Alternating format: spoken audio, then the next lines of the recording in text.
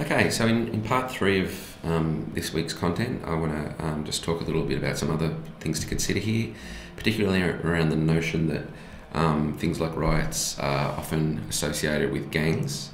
And secondly, I'm going to talk a little bit about how class can help us think about what happens in the reaction to things like riots.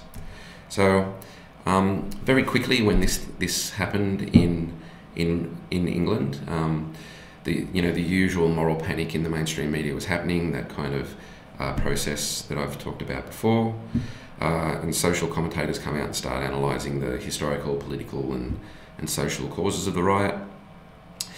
Many of the politicians, the conservative politicians in particular, started to place blame on what they called gangs, and I'm doing that in inverted commas because it's very dubious in terms of whether that blame can actually be attributed in any reality, really.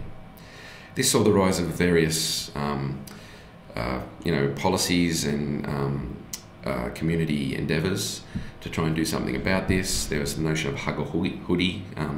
Again, have a look at the Guardian website to look at that. Others were talking about what happened was just criminality, pure and simple.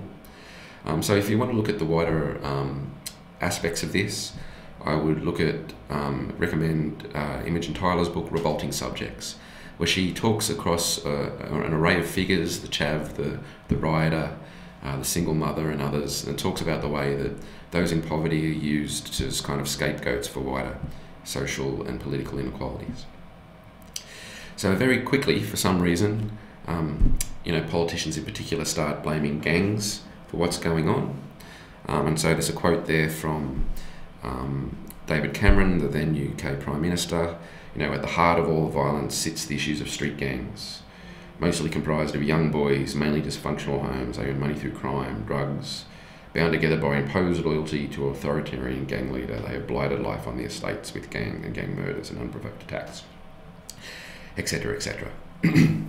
Now, what happened here very quickly was shown that those statements that what was happening in the riots was about gang behaviour was quickly shown to be absurd.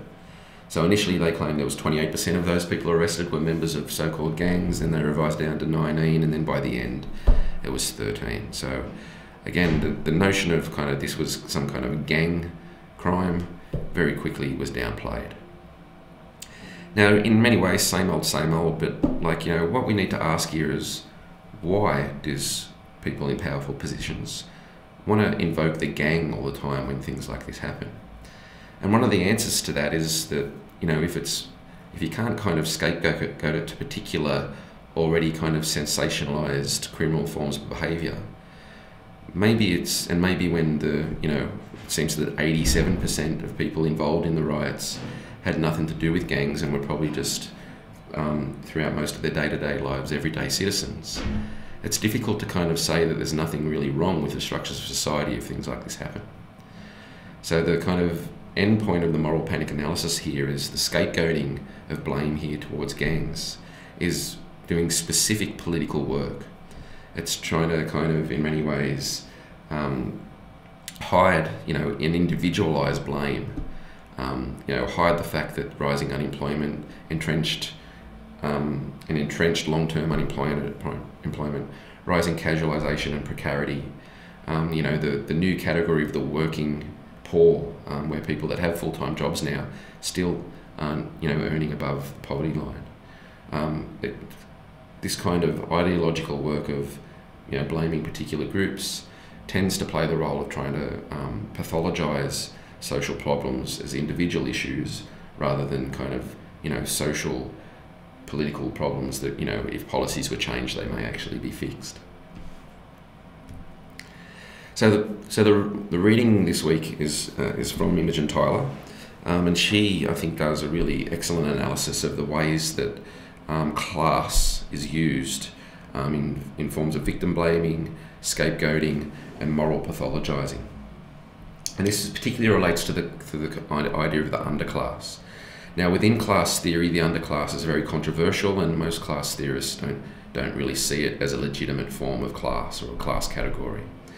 Again, it tends to be used to objectify, to make people abject, and to ram home workfare policies.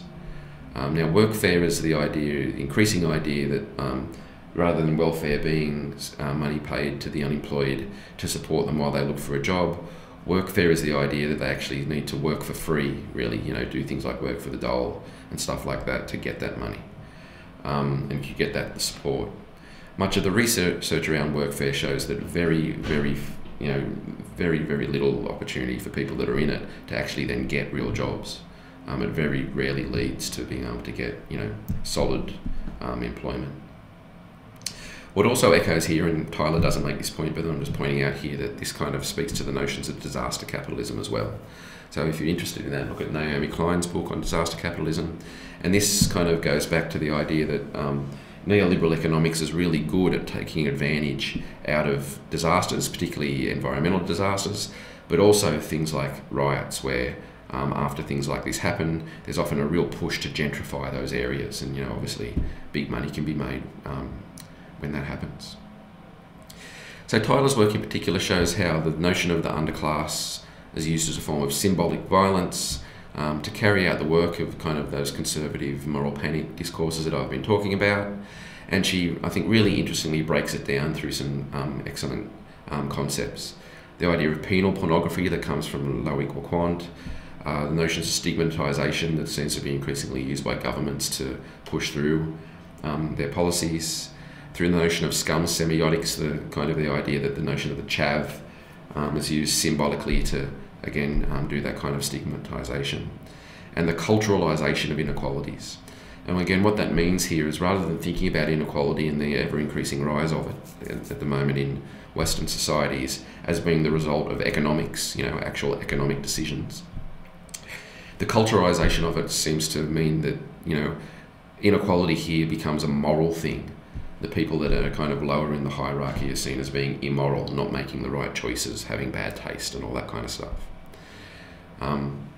So here, Tyler formulates what happens around these riots, and these riots themselves are an expression of class struggle.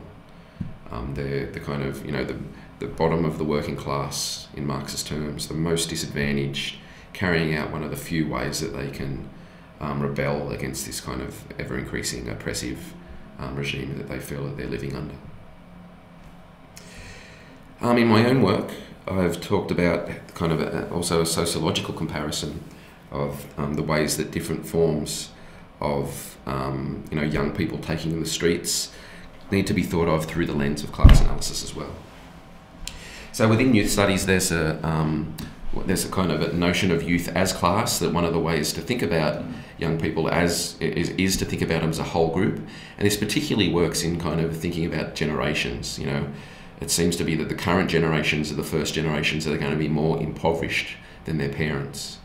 So in terms of kind of broader political economic formations, the youth as class kind of analysis can help us understand, the history and the political economy of what's going on. But in terms of the politics of it, it's not as helpful in terms of what's going on within that youth as class. And so in 2010, in the UK, there was huge rallies on the streets, and some of them turned quite violent. But the way that they tended to be reported in the media was this was kind of, in many ways, legitimate. It was middle class people on the streets, protesting over increased fees and what this would mean about higher education and opportunities. So they were seen as a more legitimate form of protest in that sense. And while they had absolutely no real effect on the fee debate, in terms of the politics around this, it seemed that political groups were very anxious around what it meant in terms of the middle class vote for the next election. We can contrast this to, in terms of the reaction that I was just talking about in terms of the London riots. Here you have a much more disadvantaged group, getting out onto the streets. Obviously there was damage and violence, but instantly, rather than any kind of broader social understanding of the events that was deemed legitimate for the middle class education protests, it's instantly about this kind of revolting underclass. So in terms of the class analysis and the idea that youth as class, if they could act as a class together, could maybe promote or engender some kinds of emancipatory social change, I would argue that this is pretty unlikely, that there's those groups of people, fairly privileged middle class young people and really disadvantaged young people, are very unlikely to see them similarities between their positions, because let's face it, they're not that similar. But they're even less likely to see that, the cause of a system, neoliberal capitalism, that's causing their discontent.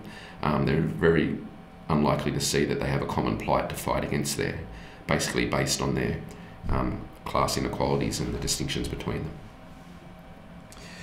What this also relates to is the kind of increasing criminalisation of protest. Protest itself now, going out on the streets and holding a banner, is increasingly criminalised. What happens now is often that, like, if there's an event where there's a prediction that there's going to be protests, that they'll make protesting illegal except if you do it in a particular place at a particular time. Now, obviously, this kind of makes the very idea of public dissent difficult, criminalised, and it's obviously an effort to stop people doing it. In many ways, you would think that this would actually lead to more riots if the legitimate forms of dissent are increasingly criminalised as well. This speaks to the notion of the privatisation of public space, where there's more and more regulations of space and less things allowed to do in them. So you'll definitely see this any time now that there's summits of global leaders. Whole kind of sections of cities are fenced off, and there'll be armed guards around it. And this is a relatively new thing that's happened over the past 10 years, 20 years really. So if you're interested in the criminalisation of the protests and the privatisation of public space, have a look at the work of Mark Davis, City of Courts, an incredible book written about LA in the 90s. Henry Giroir's book about youth in revolt. Giroir's an excellent, really angered writer about the way young people are treated in America in particular. And David Graeber's work on the Democracy Project. Graeber is a very well-known professor of anthropology, and he was also heavily involved in the Occupy movement. He was the one that kind of coined the phrase, the 1% and the 99%. Okay, so to kind of sum up this week's material, so from a sociological point of view, riots can be read in a number of different ways. I think, as an expression of anger, enemy, alienation, exploitation, the constant experience of symbolic violence and real violence by the marginalised in global cities, I think, is a key way of thinking about it. Definitely that flashpoint model, kind of that symbolises underlying problems for the marginalised and the importance of relations between people in specific localities and the local history and cultures of understanding of what's going on. Certainly the relationships between figures of authority, particularly in the police, and young people play a real role in what's going on. But overall, I think, in that sociological notion of trying to make the normal look strange, rather than seeing riots as just, violent, spontaneous outbursts that seem to come from nowhere, we need to think more deeply and critically about, what an event like that actually means, what it symbolises, and what maybe the underlying causes of it are.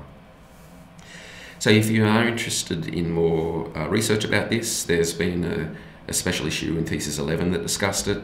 There's been an array of articles over the year in the British Journal of Criminology, so you'll be able to find some interesting stuff there.